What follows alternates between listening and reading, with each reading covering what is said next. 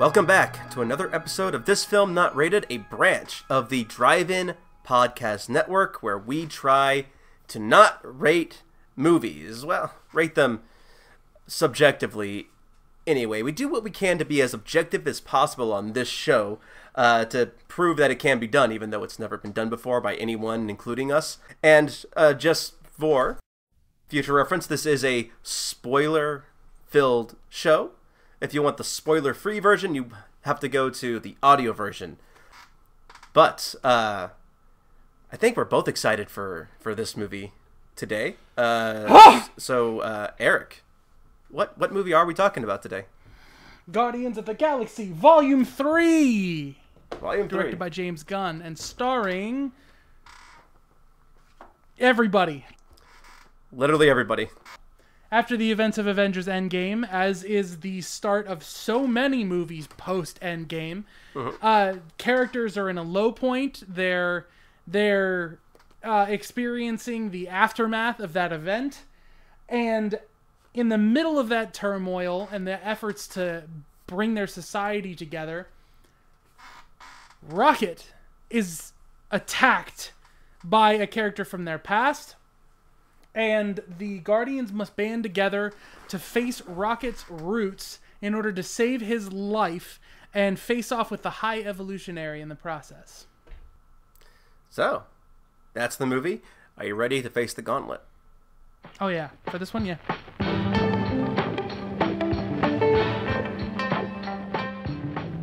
So, let's get the basic one out of the way. Is Guardians Volume 3 a good movie? One person we know who runs the Drive-In Podcast Network dislikes this movie. Is it the one I'm thinking it is? Ricky. Yeah, it's the one I'm thinking it is. He is the only person I know so far to fully dislike this movie. But I have seen commentary and criticisms aplenty for a movie that has overall experienced positive feedback online and in person. That's the answer you're going with? That's it. All right. Correct answer is exactly what you said. The critical rating on Rotten Tomato is an 81%, with a average rating of 7.2, so around the same as Evil Dead Rise last week. Yeah. But the audience score is a whopping 95%. The audience score is a whopping 95%, with the average being 4.7. So more people in the audience tended to like this movie better than people focus on. Sorry. Right. 4.7 out of 5. The audience is... Yes, okay. 4.7 out of 5. So general moviegoers tend to enjoy this movie a little bit more than the average critical viewer. That's funny that the critics are responding to this so similarly, numbers-wise, as Evil Dead Rise, and I'll have to talk more about that later. Next up, I'm going to go with a particularly hard one, because I want to. Who was the best actor in this movie? I think you'll find the correct answer is not Will Poulter. You have to remind me who Will Poulter is. I'm a terrible person. Adam the Warlock. Not Will Poulter. Well, I'm going to agree it's not Will Poulter. I think the whole world has to agree it's not Will Poulter. So 100% of people. Just the best. So your answer to who was the best actor is I can give you a slightly more serious answer. I do not know if Sean Gunn continued to play Rocket on set opposite the other actors for this movie. But the idea of having to marry a completely digital, non-existent environment with an emotional performance that makes a talking animal invoke as much emotion as this seemed to evoke for the audience I was with. I'd have to give Bradley Cooper more credit for his effect on the audience than I can give for any other actor in the movie. All right. This is one that I am particularly excited to hear what you have to say about it. What is the point of the story? You haven't even heard my rant yet. No, I haven't. You got me. In The Suicide Squad, also directed by James Gunn. Yes. Ratcatcher is played by Taika Waititi. Mm-hmm. Ratcatcher 2, his daughter, is the primary character that you see in the movie who speaks to rats. He gives a speech. Mm-hmm. A small, short speech, a line, really, about how rats are some of the most reviled and lowly creatures on the earth. Mm-hmm. And if they can have meaning and purpose, then anyone can. That's your answer? Will that count as an answer? It's the same conclusion that I came to while watching the movie. Okay, but it's an opinion, though, so both of us, you can... And There's because so you much, know what? There's so much that like there are so many points that you could take from this movie that any answer you give would buzz you out. And this is the reason why I have to buzz myself out, is because I actually completely disagree. I think this movie was solidified proof that James Gunn may be the greatest blockbuster director because he can make something that has absolutely no meaning at all feel like it has legendary consequences. Okay. You have to explain that one for me. So, a lot of times superhero stories are morality tales or they're parables that are meant to, you know, and they don't have to be, but a lot of times they are movies that invoke some sort of message about how we overcome adversity as people. With great power comes great responsibility. You either die the hero or you live long enough to see yourself become the villain. Yeah. On paper, so much of this movie makes less sense, and yet it is rocked so well in execution. So I'm going to stick with just Peter Quill, Star-Lord. Okay. His character's arc is he's lost everything and is lost. Yeah. Okay? And it's because he feels like he's supposed to have this attachment with Gamora after having lost so many other people. And it hurts. Yeah. So there's the speech that's given to him through Drax about lily pads and learning to swim. If you just had drunk despair Peter Quill, who is told that, and then that point is proven to him, and then that causes him to decide to leave and go to Earth and find his roots, and start to decide who he is, there you would have a through line of an arc. Instead, what the movie is all about is he's not appreciating what he has until it's almost gone, so then he fights the entire movie to get it back, then decides to leave and start that arc. Yeah, I guess so. So it's very weird how little there actually on paper is for how much this movie absolutely works beautifully. There's really a lot to talk about. Like even oh my god, just the intro, alone to this movie is so vastly different. Well, I say vastly. It's different than the other two, where the other two movies have this like very poppy, dancey kind of like upbeat intro where one of the characters is dancing along to the music playing in the background. In the first one, it's Peter Quill. The second one, it's Groot. This one, it's Rocket walking around very like low shoulder, solemn to Weezer's. I want to say Weezer's to Radiohead's Creep. The entire time, and like instantly like that clicks you into his whole mindset for the rest of the movie. And then not only that, the movie itself feels more angry than any of the other Guardian movies. I just think it's the hardest PG-13 movie in the MCU period. Oh, for sure. There are some shots like when either Gamora, I think Mantis is covering the chest wound on Rocket, and you can see the blood kind of pooling around her hand.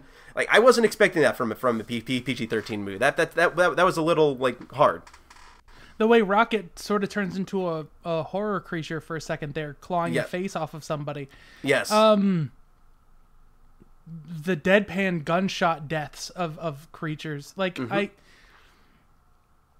which we should bring up. This is the thing. Like they said this before the movie, and this is the MCU's first F-bomb. Oh, it is. Yep. I knew that line struck me for some reason. It was like, hey, he said fuck. Why is that weird to me? It's the first one ever. Like, to be fair, so what I said about it being my criticism, this movie and Black Panther 2 stand as two of the most emotional, personal movies that still have the MCU trying to stuff some stuff into it. And it doesn't matter because the core of what's there works. Now that's wildly different. This is nothing like Black Panther 2. Yeah. But just, man, I felt so hard for Star-Lord, and I feel like there's something about that character that probably resonates with a lot of people, where we're all still kind of coping with losses over the last couple of years. And it's just somebody who's just like, they're just surviving. Yeah.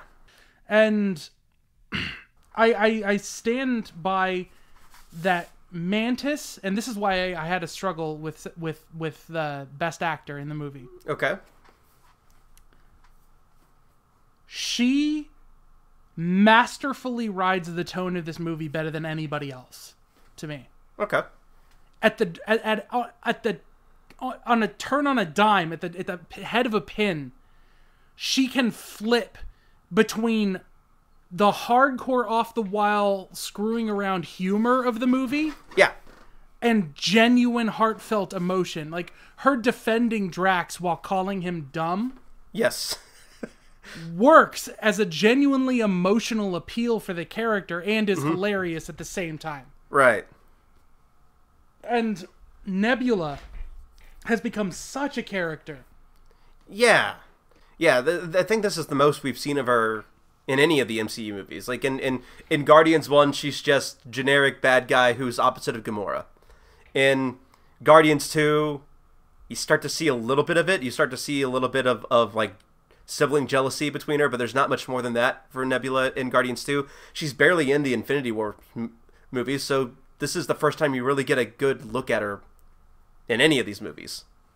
But as far as criticisms go, like I'm mixed on mine, because when I first saw this movie, and I saw the Master Evolutionary and him present day versus him in the past, how present day he's more mechanical. He has like this, he has the RoboCop face, the joke that Peter Quill makes. And my first thought was, oh, he is so not comfortable with natural organic things. He even operated on himself because he saw himself as not perfect. That's an interesting concept, but instead it's just Rocket tearing up his face, so he's hiding it, which is great for Rocket, but why does that make it not what you're saying? Instead of allowing himself to be scarred, he did what he did. But instead of him doing it because he's scarred, him seeing himself as not perfect, regardless of being scarred or not, and working constantly to change his imperfections, would have worked with the character.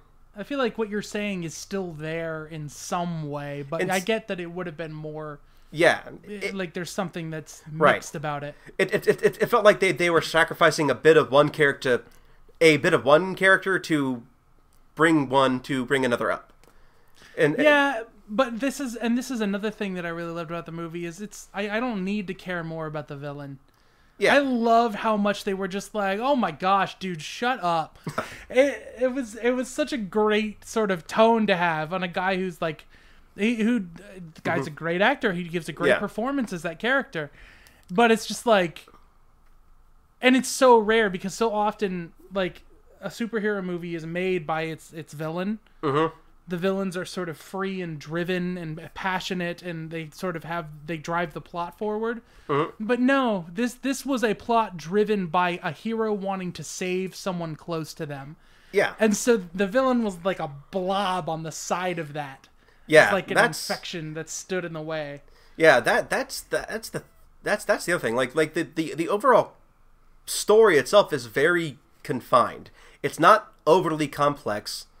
I would say like Guardians 1, but in Guardians 1 it's we need to stop this guy from destroying a planet. And in this one, the guy destroys a planet, but they're not trying to save the planet, they're trying to save Rocket. So the planet being destroyed is inconsequential to the Guardians' goal. Well, they do end up trying to save the next Earth, you know?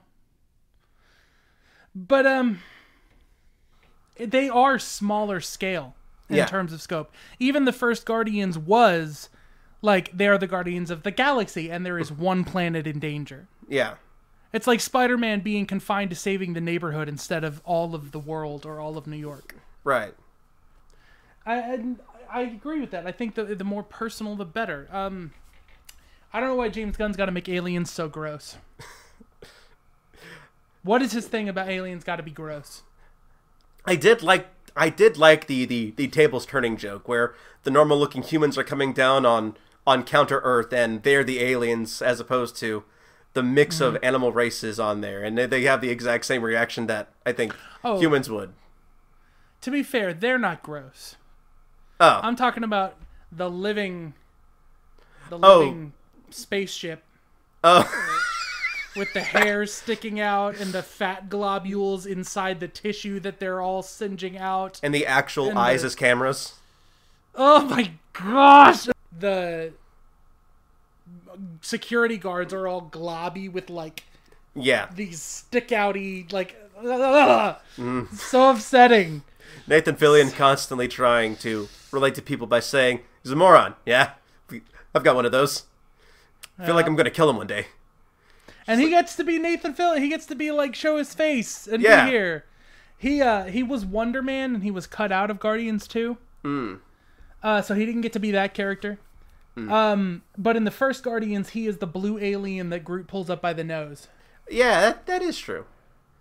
Like, it just feels so rich to get into the drive of these characters. Like, one of the big things that I don't see a lot of people talking about is Gamora and Star-Lord.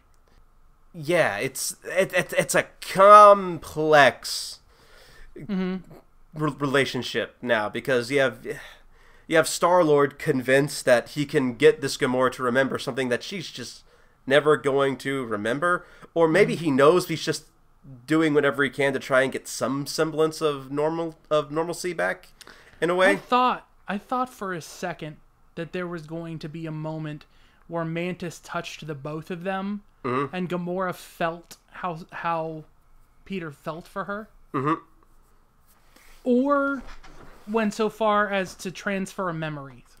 Yeah, there is a little bit of a payoff, because by the end, like at the very beginning of this movie, there's clear animosity from Gamora to Peter Quill, and her not understanding why she would ever fall for this guy. And then by the end, nothing is said, but just by the way the character is acting around Peter now, you get the sense that she understands why now, but she has a new family, and that's who she's going with. And you know who they are. They are the edgier version of Fry and Leela from Futurama.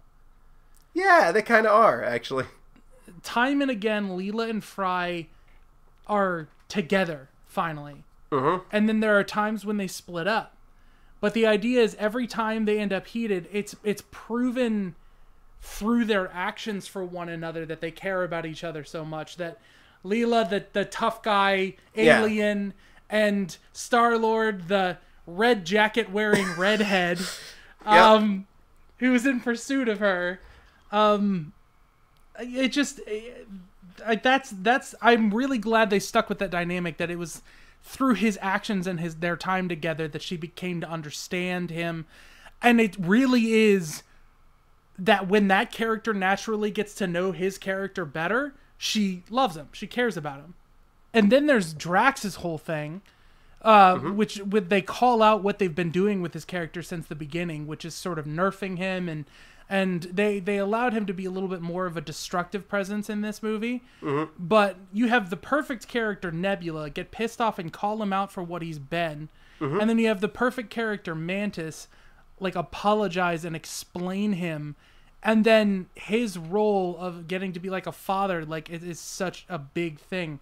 Like, there are so many little moments in these movies in this movie that are big and have big consequence for these characters in their lives. But I don't know how they did it. I don't know how they packed so much into one movie, even though it is very long. Yeah, it's about 2 hours. It's about 2.5 hours long, and despite there being like 10-ish main characters, like they all get just enough screen time to flesh them out and make it feel balanced. Like no one feels like they've been left out for time reasons. There's even time for Sean Gunn's character to have a whole little arc. Yeah, with Cosmo. Cosmo, who has more development than Adam Warlock in this movie. Yeah, well, yeah. I don't understand what happened with Adam Warlock. I don't want to harp on that too much, but you know, he saw his mother die. I thought that would make him vengeful towards the High Evolutionary, but instead he just keeps going after Rocket. Yeah. Back around the time Guardians 2 got out, and I need confirmation from other people for this to make sure I didn't like forget it or it's not like a Mandela effect thing. I am fairly certain James Gunn said positively, because of the Adam Warlock tease in the trailers, that Adam Warlock was not going to be in Guardians 3. Well, he's in Guardians 3. That starts this parallel between James Gunn and Sam Raimi that I think holds up really well even under scrutiny. They are both have horror roots. Indie horror roots. Yeah. Who then got attached to a comic book property that they dearly love, but focused primarily on the characters and things about it that they love. These Guardians do not reflect the comic books almost at all. Right. But they are lovable in what they are, in the love that James Gunn has for this property and what he made out of it. Adam Warlock is the character in the comics who brought down Thanos in the Infinity Gauntlet. Adam Warlock is a key character to that entire saga. So even Adam Warlock isn't fully Adam Warlock in this movie. There has got to be some diehard fans out there who are as upset about this as people were about Venom and Spider-Man 3. But who knows Adam Warlock versus Venom? I think it's the reason why this is not getting the same reaction from people. I don't know Adam Warlock that well. I thought he was fine. I was happy with it. But the thing is, I also think they do a good job in Spider-Man 3 with making that character work for the story they're trying to tell, even though he was a studio note that was shoehorned in. Right.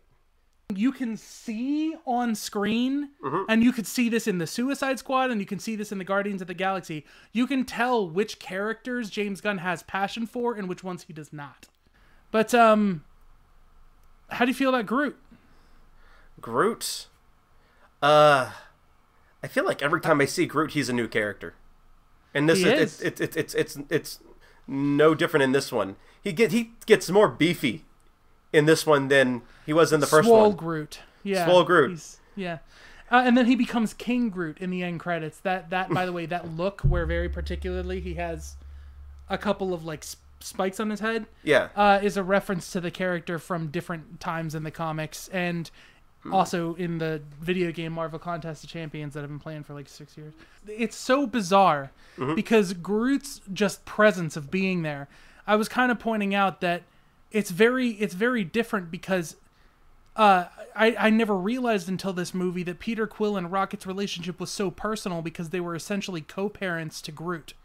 Right. Gamora was gone. Drax was not a parent to Groot. He didn't understand him. So it was just Rocket and Peter Quill co-parenting Groot. But in the original movie, Groot was his own adult. Yeah. Who sacrificed himself for them. That's a separate character. But then, like, having him grow up from a baby into a snarky teenager, now he starts to become his own adult again, and they have to treat him like an adult, and they stand by, and it just... He goes back to having that sort of magical, comforting presence of being there and being muscle when he needs to be muscle and protection when he needs to be protection. And it's so interesting seeing him and Star-Lord as, like, combat buddies the way that Rocket and Groot were in the first one. Yeah. Because Rocket can't be there, but it's kind of through action showing you that Peter Quill has formed that same bond that they had. All right. And that's this movie has some of my favorite action sequences in the MCU ever. One of them being that explosion up to them jumping out of the building, where they tackle Mateo from Superstore. Yeah. And the hallway scene. And the hallway scene. I had a feeling it was going to be that one. Are you going to watch this again? Oh, for sure. Like, this is like a go-to. This is like a staple now of like, for sure. Like that. Oh man. Yeah, like I like both Guardian movies, and now all three of them. I don't know if this is number 1 or number 2 for me now, but I can honestly say that that Volume 2 is the bottom of the 3 movies for me. But they're all great in their own rights. But like this, the premise behind 1 and 3 are so simple. As far as getting behind the characters' motivations, it's easy to fall into that sci-fi world and just follow the characters along. It's almost like the sci-fi doesn't matter; it's the characters you're there for. Where with 2, you're there for the characters, but it's more involved in the sci-fi world than anything else. I like how dark this movie went. The emotional intensity that you get from literally every character is something that's very new to the Guardian movies. The thing is, I don't think I was ready. I don't think I am ready yet. I don't think my brain is processing yet. It hurting to no longer have installments with this cast. Yeah. For them to not be a thing anymore. Yeah. The end credits makes it clear that at the very least Star-Lord is coming back, but that's about it. You get no. I didn't even say the Guardians will return. Yeah, no view on Rocket or Groot coming back. Gamora, she's with the Ravagers. She's on her own thing now. I'm sure they will, but the thing is, it won't be a James Gunn movie starring this cast with needle drops and that touch of exploring aliens. You look at this versus Ant-Man and the Wasp. Mm-hmm. That's exploring a foreign alien like weird universe. Yeah. Contrasting that movie with this movie shows you night and day that there is a right way to explore the unknown, and a way that just comes across as just passive and boring. Once again, we are This Film Not Rated, a branch of the Drive-In Podcast Network. I'm Curtis. You can find me on Twitter at TalkAnimeGA and on Twitch at Merrick_Tainment. I'm Eric. You can find me at High Contrast FLM on Twitter and pretty much anywhere. All right. But now, just real quick, going back to the Groot thing. What did you think about Groot saying, not I am Groot for once, and actually using different words? Talking about Groot saying something other than I am Groot? Yeah. When? At the very end of the movie. Like when he's dancing with everyone? No. When they're saying their goodbyes, and they're all about to go their separate ways. Yeah. Groot just says, "I love you, guys." He said, "Okay, now I know you're." Did you hear something different? Did you finally learn to understand his language like Gamora did over the entire movie? I knew you were going this way. I knew you were doing this shit.